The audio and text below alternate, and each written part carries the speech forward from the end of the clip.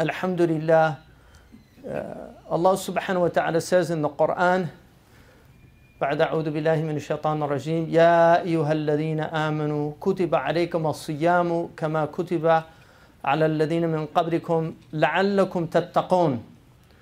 Allah has given you the prescription of fasting, just as He prescribed it for the peoples before us.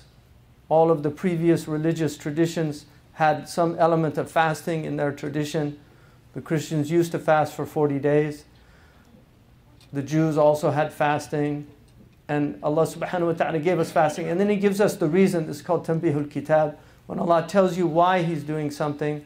لَعَلَّكُمْ تَتَّقُونَ, in order that you learn piety. This is one of the most important elements of fasting, is to learn piety. And from piety is sabr. And that's why Ramadan is the month of patience. It's learning to be patient. Allah subhanahu wa ta'ala also says the command that He gives in Al-Baqarah is that He created us and those that were before us, and then He told us to worship Him that we might be pious, that we might learn this Taqwa. And so the Ramadan is a madrasa, it's a school. It's like continuing education that you go back to, like a physician or anybody that's in a type of practice that needs the skills to be upgraded, enhanced. Ramadan is the yearly time that we return to this school of taqwa and of sabr. The Jumu'ah is the weekly time. The prayers are the daily times that we return, we realign ourselves with the divine. Human beings are in heedlessness. Allah subhanahu wa ta'ala says, تَضْحَكُونَ وَتَبْكُونَ وَأَنْتُمْ سَامِدُونَ, you laugh and you're in a state of heedlessness, that you forget your Lord. This is one of the deepest illnesses of the human being. Imam al-Junayd, when he was asked what he thought the foundational sin of the human being was, he said that it was ghaflah. It was heedlessness, because all sins emanate from heedlessness. But there's another reason why Allah subhanahu wa ta'ala gave us this practice of fasting. In the verses that follow, Allah subhanahu wa ta'ala says, first of all, لَعَلَكُمْ تَتَّقُونَ أَيَّامٍ مَعْدُودَاتٍ.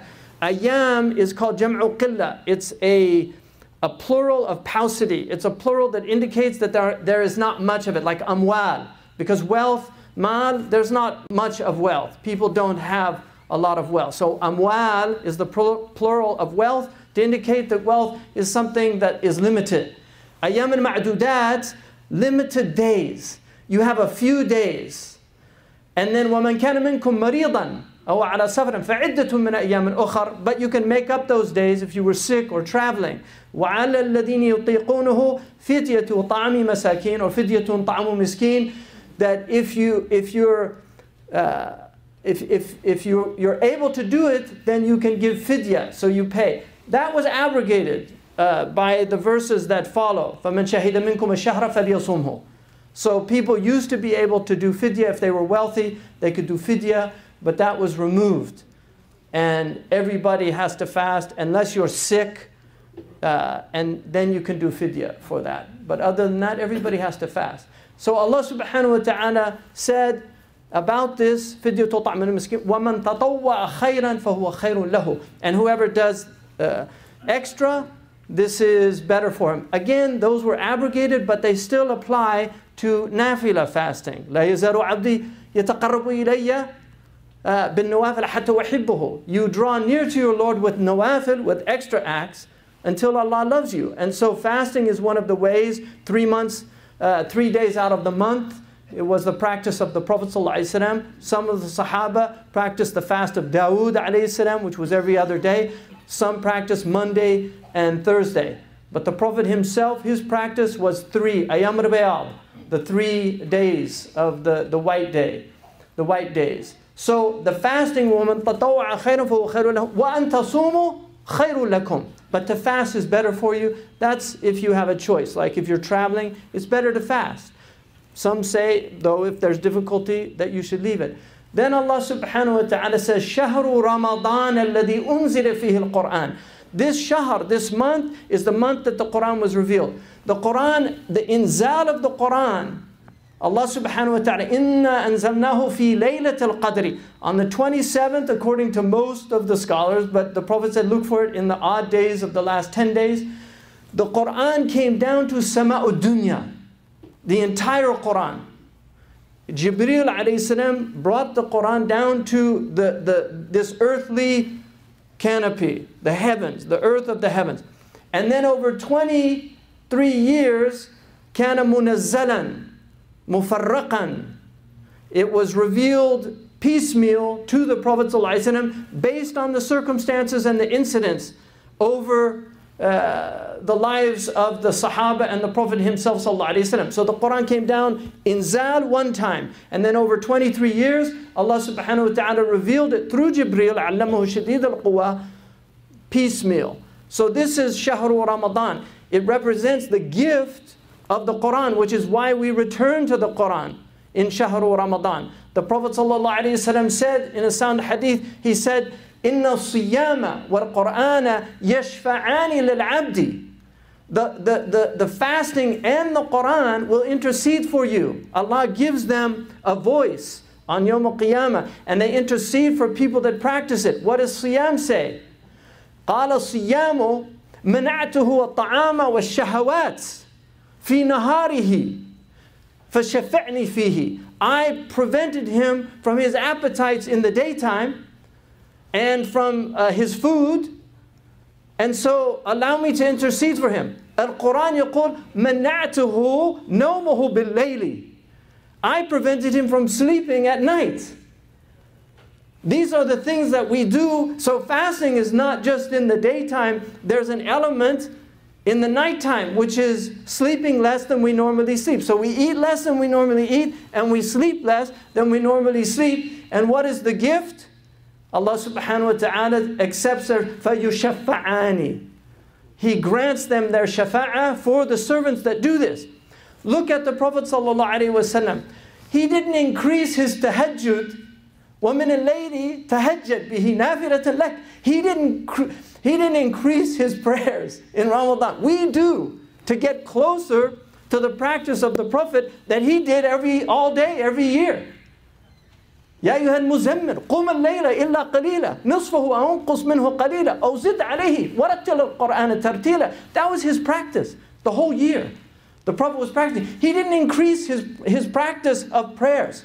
Aisha radiallahu anhu, Ata, one of the great Salaf, Ata said, دخلت على عائشة فقلت لها يا عائشة أخبرين بأعجب ما رأيت من رسول الله. Tell us the most wondrous thing that you saw from the Messenger of Allah. And she said, أي شأنه ليس عجبا. What thing that he did wasn't wondrous? ولكن دخل علي ليلة فدخل فراشي. He came one night to me and he entered into the bed with me. حتى مس جلده جلدي. I could feel his flesh up against my flesh. فقال يا ابنة أبي بكر ذريني أتعبد لربي. Oh, daughter of Abu Bakr, leave me to go and pray to my Lord. And she said, Wallahi, إني أحب قربك يا رسول الله. I love to be close to you. لكن أثر هواك. But I prefer what you prefer. فقام إلى قربة ماء وتوضأ ولم يكثر صب الماء. He got up to the place, the water container, and he did wudu. And it was a light wudu. فقام يصلي فبكى حتى سالت دموعه على صدره. So he began to cry until the tears covered his chest. ثم ركع فبكى ثم سجد فبكى ولا يزال كذلك حتى جاء بلال آذنه بالصلاة. And he continued like that until Bilal came and he told him the prayers come in. In other words, Fajr. So Aisha said, Ya Rasulullah, ما يبكيك ما يبكيك وَقَدْ غَفَرَ اللَّهُ لَكَ مَا تَقَدَّمَ مِنْ ذَنْبِكَ وَمَا تَأَخَّرَ. What is making you cry when your sins are anything you've done. And his sins are doing a virtuous thing when a more virtuous thing could be done. When all your sins have been forgiven, what passed and what is to come. And the Prophet ﷺ said, أَوَلَمْ أَكُنْ عَبْدًا شَكُورًا? Should I not be a grateful slave? Should I not be a grateful slave? In the hadith, in a similar hadith in al-Bukhari, حَتَّى تَوَرَّمَتْ قَدَمَاهُ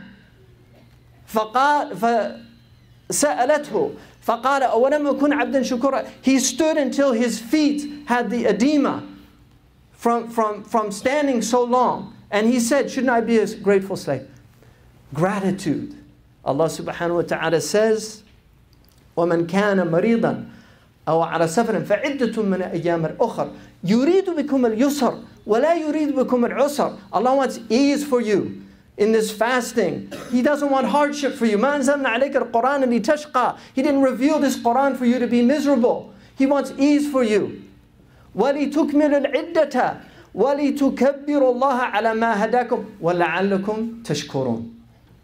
In order for you to complete this fasting, in order for you to elevate your Lord, to declare His greatness, and in order for you to be grateful. Gratitude. This is the secret of Ramadan. This is the time to be reminded. يَا أَيُّهَا الَّذِينَ آمَنُوا كُلُوا مِنْ طَيِّبَاتِ مَا رَزَقْنَاكُمْ وَاشْكُرُوا لِلَّهِ إِن كُنْتُمْ إِيَّاهُ تَعْبُدُونَ. O you who believe, eat of the good things of Allah, but show gratitude for those things. If you are truly worshipping Allah subhanahu wa ta'ala, one of the most blessed things that we have in this world is food. It brings us together. It nourishes our bodies. It sustains us. And then the pleasure of food itself. This is a great gift. Allah could have made brackish water that we had to drink. He could have given us rocks that we had to crush as our nutrition. But He gave us cherries and grapes and figs. He gave us varieties of meat. He gave us all of the blessings that the earth brings forth. What does Allah ask us? Shukr. اعملوا آل داود شكرا وقليل من عبادي الشكور. Work, do things out of gratitude. O al-Dawood, and how few of my servants are always grateful. Always grateful. أَوَلَمْ أَكُنْ عَبْدًا شَكُورًا. This is, He didn't say, أَوَلَمْ أَكُنْ عَبْدًا شَاكِرًا. Shouldn't I be a grateful servant? Shakir, you can be shakir one time or another time. When you're shakur, it's called sigha mubalagha.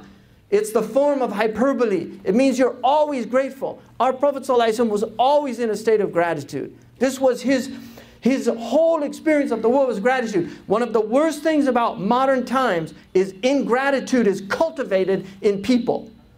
They're ungrateful for the police. They're ungrateful for government. They're ungrateful for their educations. They're ungrateful for everything. People just complain all the time. And Allah subhanahu wa ta'ala says, وَتَأَذَّنَ رَبُّكُمْ لَإِن شَكَرْتُمْ لَأَزِيدَنَّكُمْ وَلَإِن كَفَرْتُمْ إِنَّ عَذَابِي لَشَدِيدٌ. Your Lord has declared, if you're grateful, I will increase you in blessings to be grateful for. But if you are an ingrate, if you lack gratitude, in fact, if you show ingratitude, I will give you more reasons to be ungrateful.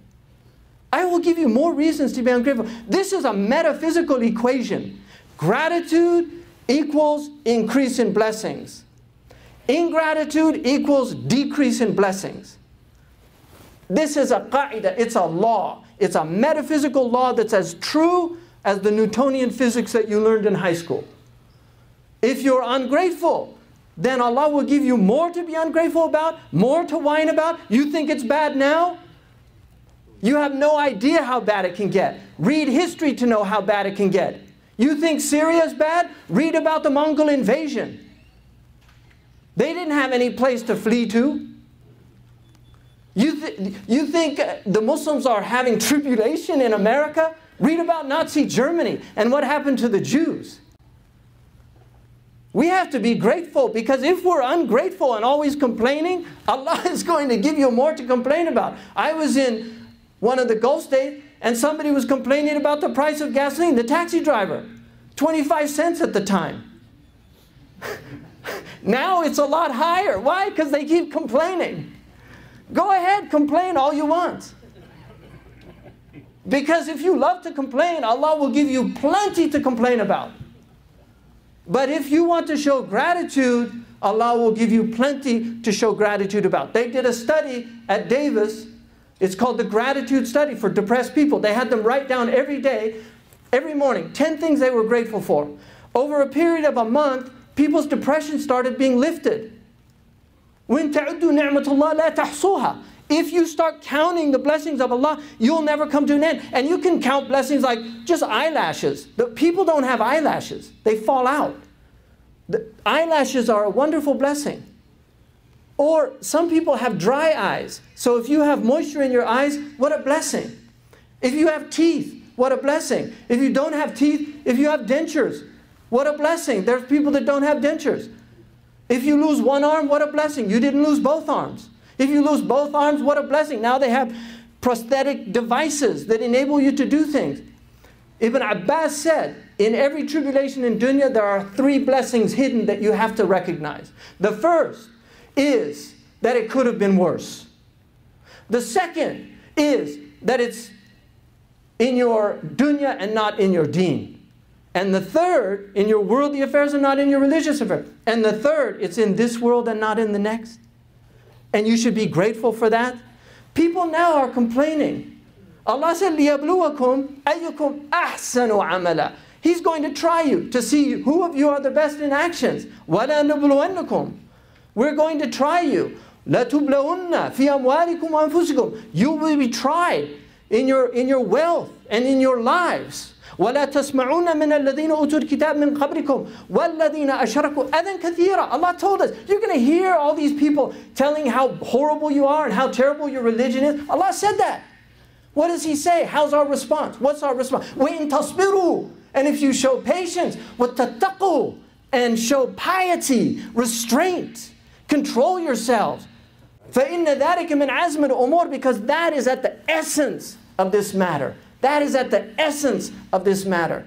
This is our deen. Allah subhanahu wa ta'ala said, وَقَرِيَةً كَانَتْ وَضَرَبَ اللَّهُ مَثَلًا قَرِيَةً كَانَتْ آمِنًا مُطْمَئِنًّا يَأْتِيهَا رِزْقُهَا مِنْ كُلِّ مَكَانٍ فَكَفَرَتْ بِأَنْعُمِ اللَّهِ فَأَذَاقَهَا اللَّهُ لِبَاسَ الْجُوعِ وَالْخَوْفِ بِمَا كَانُوا يَصْنَعُونَ.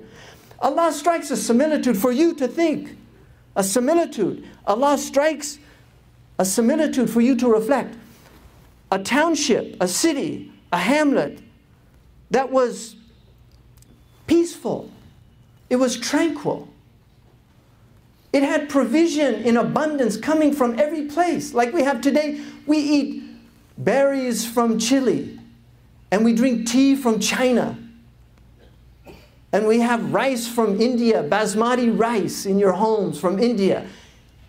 You get all this blessing from all over the world. So what did they do? Instead of saying, Alhamdulillah wa shukrulillah, Alhamdulillah, kafarat bi an'umillah. They were ungrateful. This is the meaning of kufr. Kufr is ingratitude.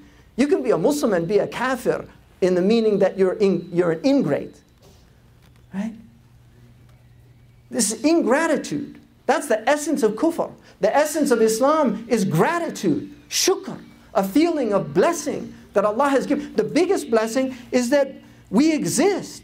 Ni'mat al-ijad wa ni'mat al-imdad. The blessing of giving us our existence and then sustaining our existence. He could take away that sustenance at any time.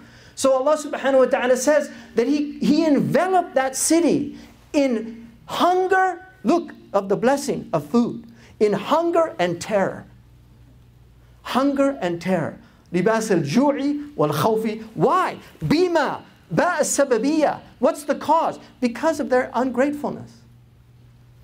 And this is where we've lost an understanding of our religion. We look at all these events and we don't see the real source of these events. Ingratitude.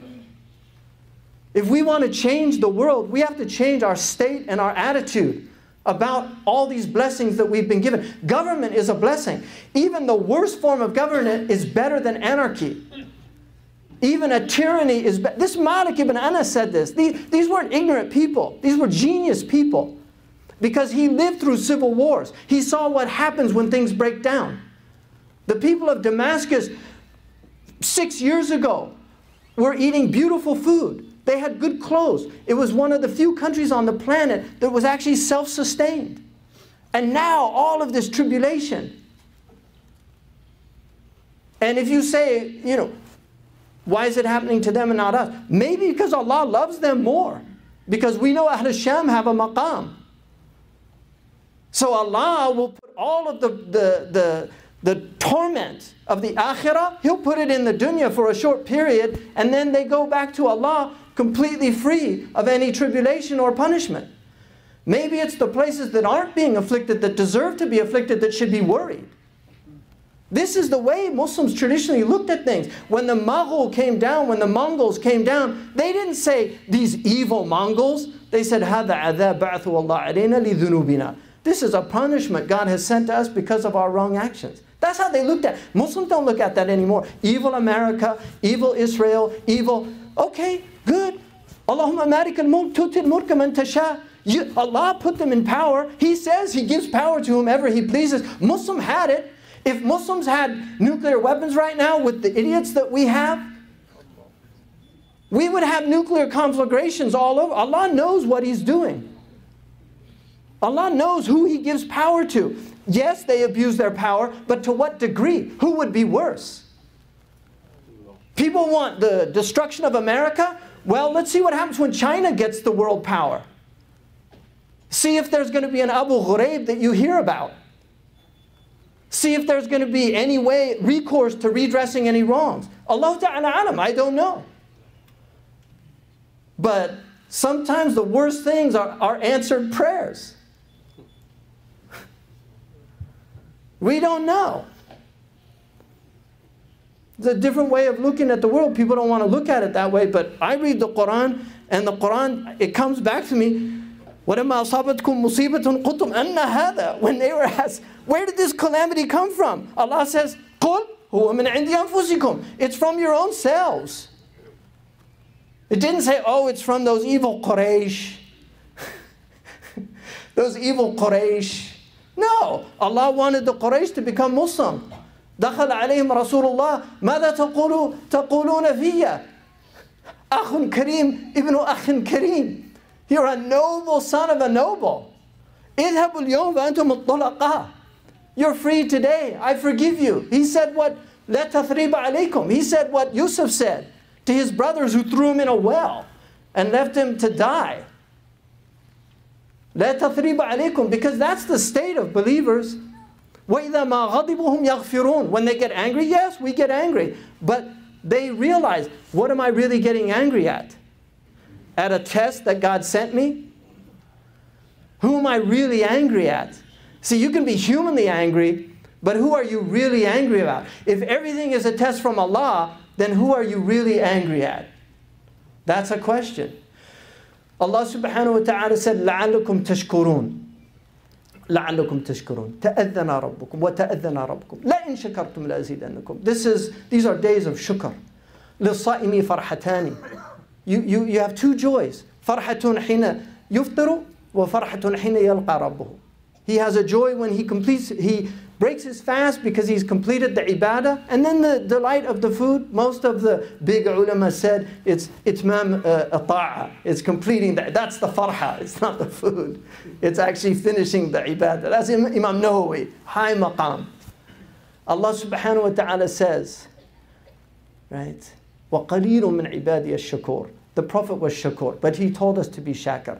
One of the arifin said, هذا ضمير الذات. هؤلاء عباد الذات. هناك عباد الأسماء. So that's a high maqam. It's where you're always grateful. والشكر صرف العبد ما أولاه مولاه من نعماه في رضاه. This is what all the ulama taught, and Muhammad al-Musawi said is the meaning of shukr, real shukr. Shukr is to utilize what God has given you. اعملوا آل داود شكرا. To utilize what He's given you out of gratitude. He gave you an eye to see, not to look at pornography. He gave you a tongue to speak the truth, not to lie, not to cheat, not to backbite. He gave you a hand to work and not to steal or to embezzle or to take things that aren't yours. He gave you feet to walk in righteousness. وَعِبَادُ الرَّحْمَنِ الَّذِينَ يَمْشُونَ عَلَى الْأَرْضِ هَوْنًا. The servants of the merciful who walk, tread lightly on the earth. You know, they talk about carbon footprints now. Carbon footprints. Ibadur Rahman don't have a carbon footprint. They tread lightly on the earth. وَإِذَا خَاطَبُهُمُ الْجَاهِلُونَ قَالُوا سَلَامًا. Allah subhanahu wa ta'ala says, إِنَّا أَنزَلْنَاهُ فِي لَيْلَةِ الْقَدْرِ وَمَا أَدْرَاكَ مَا لَيْلَةُ الْقَدْرِ. We revealed this book on Laylatul Qadr. And what will convey to you what Laylatul Qadr is? Laylatul Qadr khayru min alfi shahr. It's better than 83 months of worship. The Prophet was, because he was so covetous about, solicitous for his ummah, he was concerned that his ummah would not have a lot of rewards when he knew that the ancients had much longer lifespans. So this is min khasa'isi rahmati wa min khasa'isi ummati. This is a specific gift to this ummah, that they have a night that is worth months of ibadah. And so in a lifetime, you can literally get years added onto your ibadah. This is a great gift from Allah. And this is why Allah subhanahu wa ta'ala, the Prophet sallallahu alayhi wa sallam said, من قام رمضان إيمانا واحتسابا غفر له ما تقدم من ذنبه.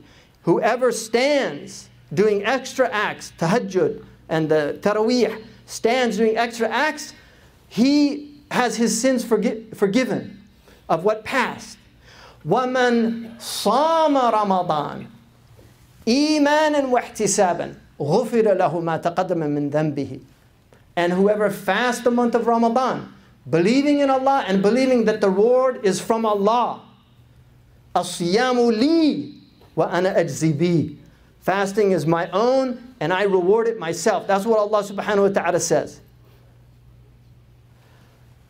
وَمَنْ قَامَ, in the hadith sahih, وَمَنْ قَامَ لَيْلَةَ الْقَدْرِ إِيمَانًا وَاحْتِسَابًا غَفَرَ اللَّهُ لَهُ مَا تَقَدَّمَ مِنْ ذَنْبِهِ وَمَا تَأَخَّرَ.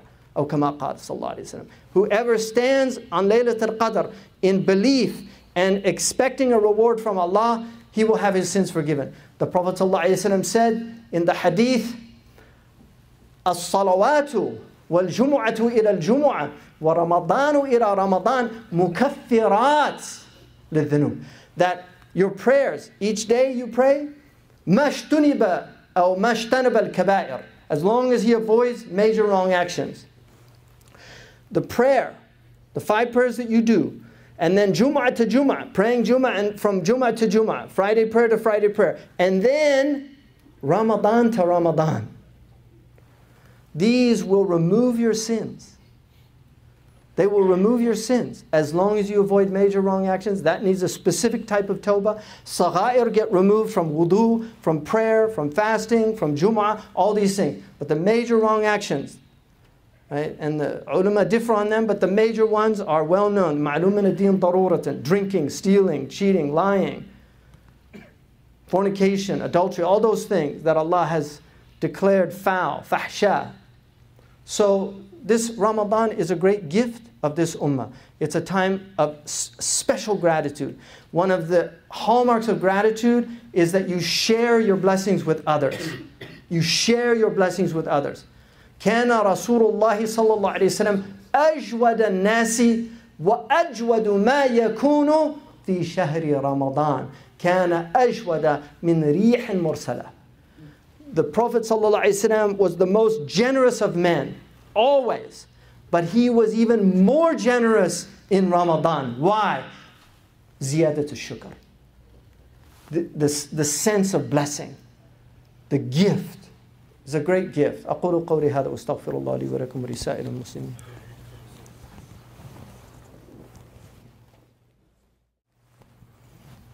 الحمد لله والصلاة والسلام على رسول الله وعلى آله ومن والاه.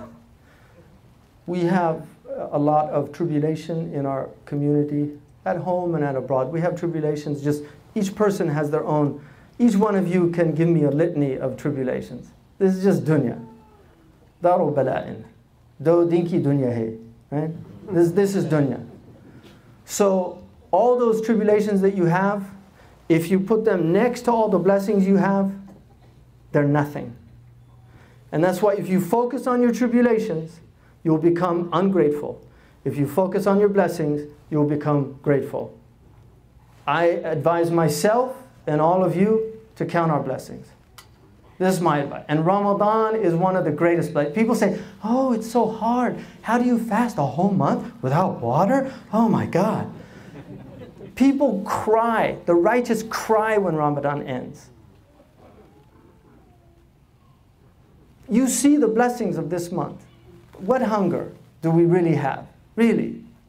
It just makes you appreciate the cornucopia of food that you have. Wallahi. So this is my advice. We need to show more gratitude and stop complaining. Complaining, Iblis is the complainer in the Quran. He complains all the time. He's so upset about things. And he wants to just make us ungrateful. It's his favorite thing to do. Make us ungrateful. Make you ungrateful for your wife. Make your wife ungrateful for you. Microaggressions. You know, all these grievance theory and victimology. All of it, it's a disease that Iblis has spread amongst this humanity. It's a disease. Racism is a reality. What? Racism didn't exist in the past? How did people respond to racism? Abu Bakr, Abu Ghafar, the Prophet said, you're a man that still has jahiliyyah in you. He didn't say, you're a racist. How dare you, Abu Dhar? You racist man. He didn't say that. He said, there's still some ignorance in you. That's what racism is, just ignorance. What, because your color is different from me means that you're less than me, or I'm more than you, or you're more than me and I'm less than you? That's ignorance. You cut the person, he bleeds. Tickle him, he laughs. Deprive him of food, he gets hungry. Make him angry, he gets angry, right? Human beings. That's the human being. It's a human condition. So how do we deal with racism? Because clearly it's a problem on the planet. It always has been. How did the Prophet deal with it? He educated people. You could do better than that. Abu Dhar put his face on the ground and begged Bilal to put his foot on his face. Kafaratan. Just for saying, Ya ibn Sauda, which is like using the N-word today. That's what he asked him to do. Forgive me. Ignorance is from Jahiliyyah. That's what the beauty of Islam. It teaches you how to be different. All these problems have been around. How do we address them? How do we look to the future? All this grievance from the past. The English did horrible things. They did horrible things too. My answer is mostly from Ireland. 700 years of oppression. That's not the English people today. They didn't do that. They didn't conquer India. Those people are all dead. I just met an Armenian man. It was in the doctor's office. And he said, I said, have you ever been to Turkey? He said, no, I can't go there. I said, why? He said, and then I looked at him. He looked Armenian. I said, are you Armenian? He said, yeah. And then he was like, oh, why do you say that? I said, because that prejudice that you're displaying is cultural. Those Turks today had nothing to do with what those Turks did 100 years ago. Don't blame them. They're good people. I said, war makes people do horrible things. American boys that went to Iraq, they were nice boys, many of them. If you met them, you'd find them pleasant people. You'd sit with them, have coffee, talk to them. When they went into that horrific condition of war, they became murderers. This is what war does to people. And now they come back, and what do? They get addicted to drugs. They commit suicide because they cannot believe what they actually did. This is what war does to people. That's why it's such an evil. We have to let these grievances go. Kullukum min Adam, wa Adam min Turab. We're all Banu Adam. We're all children of Adam. We're all cousins. If we went back far enough, we would see. Somewhere down the line, We're cousins. We're family. This is the human condition. And we have uncles that people want to kick out of the family, but you can't. Right? There's people, they're terrible. But this is the reality. How do we make it better? اللهم صل وسلم وبارك على سيدنا محمد وعلى آله وصحبه وسلم تسليما كثيرا. اللهم تقبل منا صيامنا وقيامنا واغفر لنا وارحمنا وتب علينا. اللهم تب على المسلمين جميعا. اللهم خفف عن مصائبنا يا الله في كل مكان. اللهم اجعلنا شاكرين بألسنتنا والشاكرين بأجنتنا والشاكرين بجوارحنا. اللهم اجعلنا شاكرين. اللهم ادخلنا الجنة بالشكر. اللهم ادخلنا الجنة بالشكر. اللهم كفر عنا ذنوبنا واجعلنا من عتقاء رمضان. اللهم اجعلنا من عتقاء رمضان. اللهم اجعلنا من عتقاء رمضان. اللهم بارك صلي وسلم وبارك على سيدنا وحبيبنا محمد وعلى آله وصحبه وسلم تسليما. إن الله يأمر بالعدل والإحسان وإيتاء ذي القربى وينهى عن الفحشاء والمنكر والبغي يعظكم لعلكم تذكرون. اذكروا الله يذكركم واشكروه ولا تكفرون. Remember God and don't forget Him, and be grateful and don't be ungrateful. That's what we say. The last thing I wanted to say, Subhanakallah wa bihamdika ashhadu an la ilaha illa anta astaghfiruka wa atubu ilayk. Eid al-Fitr, when we have the Fitr, for people, just a reminder, Zakat al-Fitr is an obligation on everybody that you have nafaqah for. In other words, all of your dependents, you have to give the Eid al-Fitr. And the sa'ad, traditionally it was given on the day on the way to the prayer. The Hanafis permit it before, which is a blessing. We can use these opinions because it's difficult in America for people to do things always. And they also permit it with money. The other imams, they say you give it with like dates or wheat or rice or something. So there's a monetary, what is it? How much? $5 for Hanafi and $7 for Shafi'i. Okay, so it's between 5 and 7. To get out of khilaf, it's always good to go to the higher. So I would say, give $7 for each person in your family, and they have the boxes and everything. But do that because the fasting is mu'allaq. It's suspended. It won't go to Allah until you've done the Zakat al-Fitr. Zakat al-Fitr is only there's 8 categories in Tawbah, in the 60th verse in Tawbah. إِنَّمَا الصَّدَقَاتُ لِلْفُقَرَاءِ وَالْمَسَاكِينِ وَالْعَامِلِينَ عَلَيْهَا وَالْمُؤَلَّفَةِ قُلُوبُهُمْ وَفِي الرِّقَابِ وَالْغَارِمِينَ وَفِي سَبِيلِ اللَّهِ وَابْنِ السَّبِيلِ فَرِيضَةً مِّنَ اللَّهِ. Right? So this is a fariḍah. It's only for fuqara and masakin. That's the Zakat al-Fitr. أقول قولي هذا واستغفر الله لي ولكم.